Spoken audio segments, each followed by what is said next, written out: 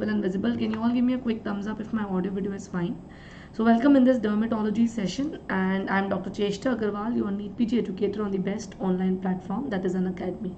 So everybody please give me a quick thumbs up if my audio video is fine. Yes. So let's start with the today's session. We have a plus subscription which give you an access to Unacademy live classes from the top educators. Now currently we are going on with an offer which is known as Unacademy Learning Festival, where we are giving you 1 month Unacademy NEET PG subscription in just rupees 299. I request all of you to please get this offer. This is limited time period offer, only valid till 16th of this month. You might need a code to get yourself enrolled, and the code is CHESTA10. Now here you can get an access to live and recorded classes from the top educators, question bank of around 25,000 plus questions, live test, quizzes, all India mock test, grand test, and NEET PG FMG INI-CT batch. Please remember, per learner there is only one subscription. I request all of you to get this Unacademy 1 month subscription in just rupees 299. The offer is only valid till 16th of this month. I request all of you, this festival is specifically made for those students who are preparing for NEET PG 2022. We have only a few days left, and to help in your revision, we have made this offer available where you can get in one month Unacademy subscription of 299 rupees. You need to use a code, that is CHESTA10. The other subscriptions we have, they are Unacademy Lite, which give you an access to the MCQs of Unacademy. Then we are also scheduling an all India mock test on May 14th 9 AM. It's a free test and you might need a code for this. The code is CHESTA10. So please use this code to get Unacademy access or enrollment to the mock test. We have new batches like FMG batch starting on 11th. We have a UPSC CMS batch starting on 23rd of May. Then we have NEET PG Premier League, and this is the schedule. I request all my dear students to kindly get yourself enrolled. We also have a NEET PG PYQ question bank where you can have an access to all the previous year MCQs, and we have an auto daily practice paper available on the app. The UPSC CMSE separate subscriptions are available where you can get Unacademy access using the code CHESTA10, CHESTA10.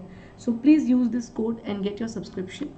You can also get a separate MBBS Prof 1 subscription using the same code.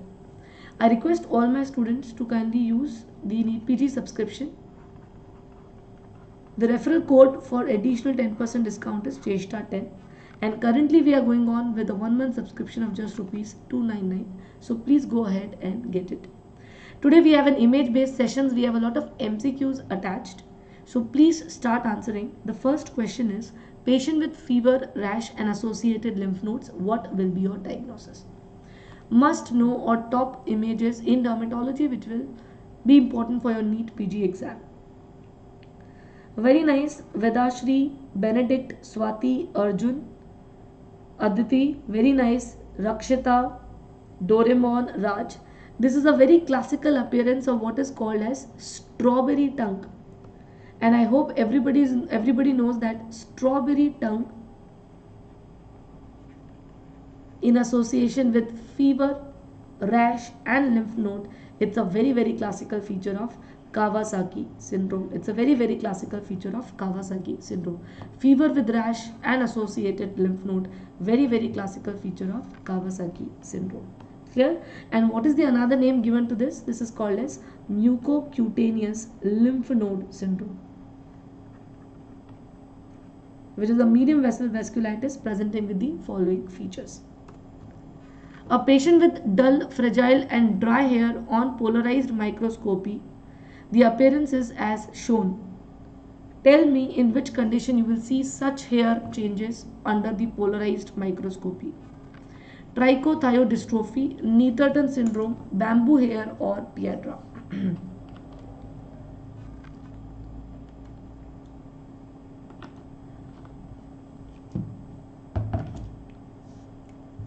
The patient with dull, fragile and dry hair on polarized microscopy. What will be your answer? Amazing, all of you. This is a very classical tiger tail appearance. A very classical tiger tail appearance. And where do you see this tiger tail appearance? It's a polarized microscopic feature of trichothiodystrophy where you have sulfur bonds defective. Okay, so please remember this is a tiger tail appearance of trichothiodystrophy, which is a DNA repair disorder presenting with these alternate bands on your hair but only under the polarized microscope. Next question, let me just move it so that it becomes better visualized to everyone. Identify the pole of leprosy. A very classical image is given here. The lesions are multiple but asymmetrical. I am giving you a hint. The lesion is multiple but asymmetrical. Multiple and asymmetrical lesions. If you look clinically, they are punched out. So we have punched out lesions. What will be the answer? Multiple asymmetrical punched out lesions. Very nice. Raj, very nice. Ram Vivek. The correct answer of this question is BB leprosy. So anybody have marked? Doraemon is right. This is not BT. In BT leprosy, you will see a large plaque and some small lesions surrounding it, which is known as satellite lesion. But in BB leprosy, you will see multiple lesions which are of same size, and if you examine it carefully, there is a punched out appearance in the center. So identify the pole of leprosy. Please remember the answer to this question is BB leprosy, borderline leprosy. Okay, so please remember this appearance is also known as inverted saucer shape appearance, also known as Swiss cheese appearance, also known as punched out appearance. So identify the pole. The answer becomes option number 3. The next question, I hope it is visible to all of you. Identify the cell which is shown in this image. Identify the cell which is shown in this image. Langerhans cell, melanocytes, Merkel cell, or the mast cells. Identify these cells in this image. Rakshit, I will be taking a session on leprosy separately, so try to follow all my classes because this INICT have a lot of questions from leprosy, and that is why I thought of discussing leprosy as well as STD both together. I would also request all of you that currently we are giving 1 month of Unacademy subscription in just rupees 299, 1 month of Unacademy subscription. So please don't miss this. This is a golden opportunity subscription, and you need a code for this, and the code is Chesta10. So please get your Unacademy subscription today so that you can prepare for your NEET PG, which is coming in 10 days. The answer to this question is Langerhans cell. For this you need to know the different layers. The topmost layer which is present here, it is the stratum corneum, which is the anucleated dead layer. The next is stratum lucidum, which is a transitional cell layer, followed by the granular stratum granulosum. Then this whole thickness is stratum spinosum. The single cell layer which has the capacity to divide is stratum basale. Now the cell which we are talking about, that is this cell, it is actually present in stratum spinosum. It is a dendritic cell, so please remember it is a Langerhans cell, which is an antigen presenting cell, mesodermal origin. Please remember it is very important. Okay, so this is, and can you tell me where are melanocytes located in your epidermis? Where are the melanocytes located in epidermis? It is located in stratum basale, Merkel cell in stratum basale. And what about mast cell?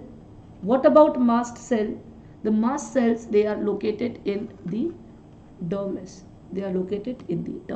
So please remember the locations of each of them is important. Next question, which nutrient deficiency cause following lesions? You can see in this image that the patient has chapped lip with the angular cheilitis.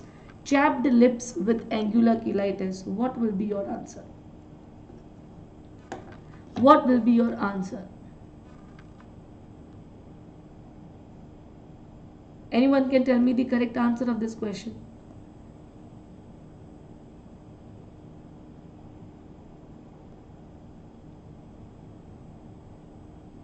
Amazing. So niacin, thiamine, riboflavin or methylcobalamin. Please remember, angular cheilitis and chapped lips, they are very classical of vitamin B2 deficiency, which is riboflavin.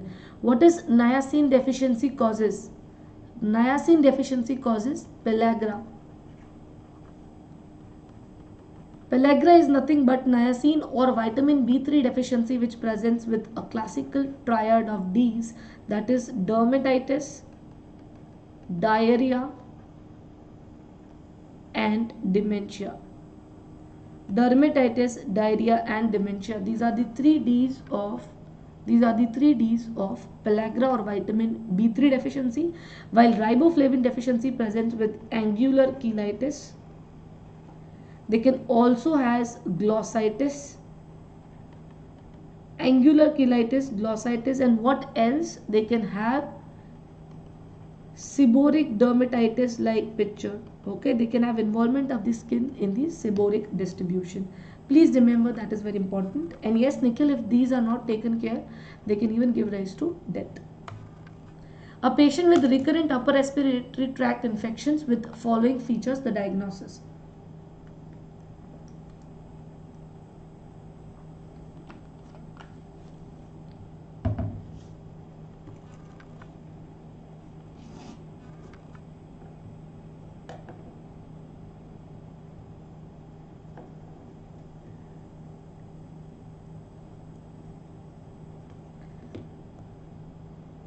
What is the correct answer of this question? Very nice, all of you, very nice.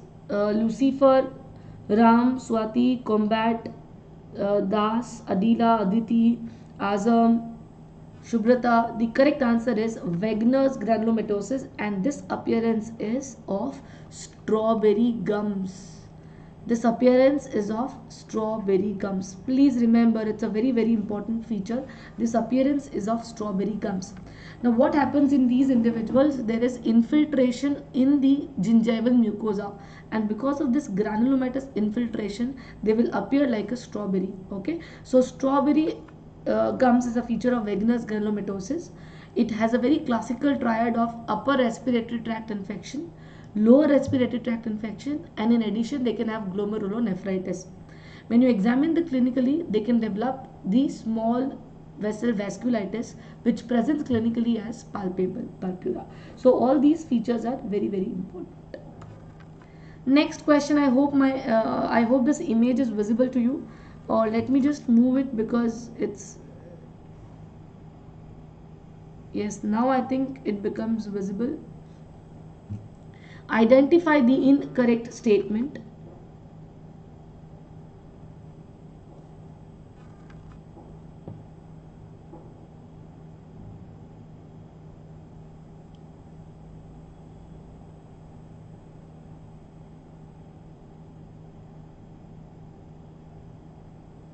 Identify the incorrect statement.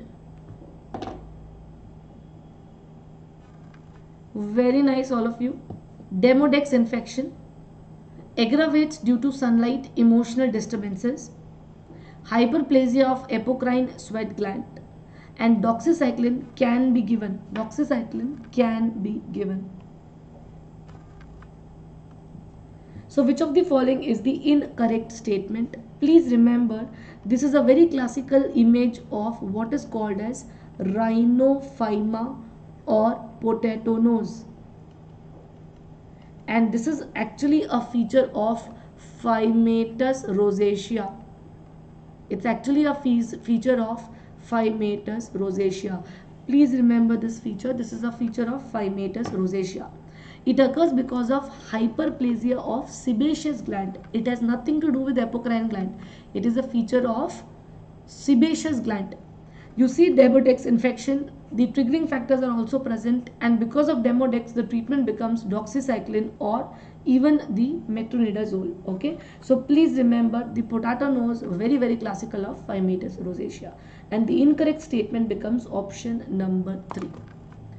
Now identify the marked images. So what is this structure which is marked? Can you see these marked small dots? I am marking them for you. So identify the marked images. What are they? Are they primary lesions, or they are secondary lesions, or they are specialized skin lesions? What are these, and in which disease you see them? So I'm asking you one more question. Very nice, Dr. Benedict, Doraemon, Arvind, Arjun, Ashish, Arpi, Aditi. These are comedones. And what type of comedones? These are blackheads or open comedones. And why they are black? Because when the comedones are open, the air enters the follicular opening, causing oxidation of sebum, giving it a black color. So these are the blackheads or open comedone. It is a specialized structure which is pathognomic of acne vulgaris. So if somebody has papules, nodules with comedones, you should be sure that you are dealing with acne. But if somebody have only papule pustules without any comedones, you have to think of other diagnosis also, because it is a pathognomic lesion. You almost always get comedones either open or closed. Clear? Next, identify this disease. You can see the axillary hair coated with some yellowish concretion. So what is this disease? What are the other special lesions? Vedashri, the other special lesions are, there are three specialized lesions. Comedone, which is seen in acne vulgaris. Then we have target lesion, seen in erythema multiforme. And we have a burrow, which is seen in scabies. So these are the three three specialized lesions which you see in these individuals. Clear? Can I get a quick thumbs up from all of you? And yes, you all are right. The correct answer for this is trichomycosis axillaris. Can you tell me what is the causative agent? Yes, very nice. It is a agent, or it is a disease which occurs because of Corynebacteria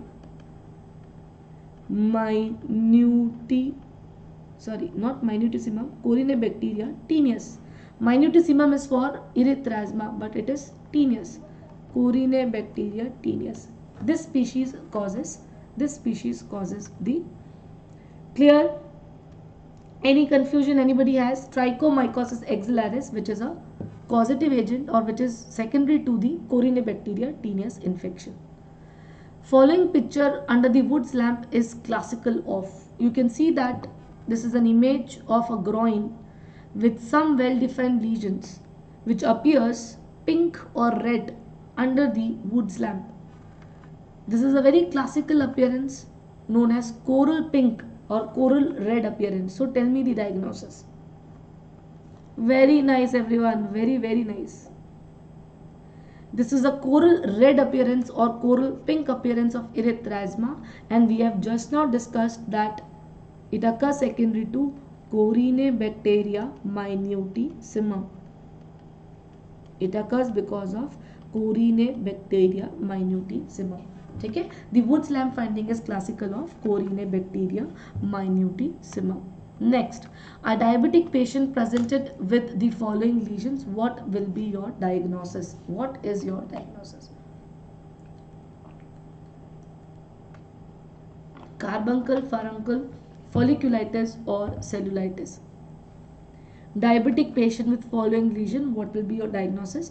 Very nice. You can see that it is a sieve-like structure, like a sieve, multiple openings through which pus comes out. Can you see this? There's a large opening here, here, here. So many multiple openings. Very classical of carbuncle. Please remember, these carbuncles are more frequent in immunocompromised patients or bedridden patients or diabetic patients. And here they have clearly mentioned that our patient is diabetic. Next, a chronic debilitating patient presenting with the following lesion. Organism causing this is. Again, you can see that you have a lesion with a thick black eschar, thick black scale eschar, and when this eschar is removed, you can see a punched out lesion under it. You can see a punched out lesion under it. Okay. Very nice, all of you. Nana, Arjun, Ashish, Ram Vivek, very nice.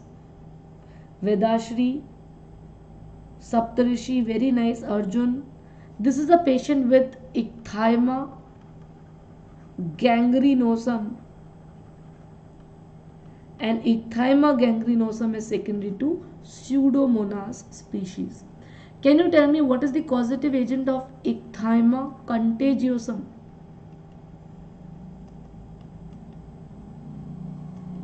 I have told you Ichthyma gangrenosum is because of Pseudomonas, but what about Ichthyma contagiosum? It is due to what? Ichthyma contagiosum is because of dash. Doraemon, Bhuvi, Vedashri, Shubhrata, Benedict. Yes, it is a ORF or a parapox viral infection. So it's a viral infection while Ichthyma gangrenosum is a bacterial infection. So try to remember both these features. So here we have an image. Let me just move it on the left for you so that it becomes better, clear for you. Identify these bodies in the macrophage on Giemsa stain. So intracytoplasmic bodies on Giemsa stain, what is the diagnosis?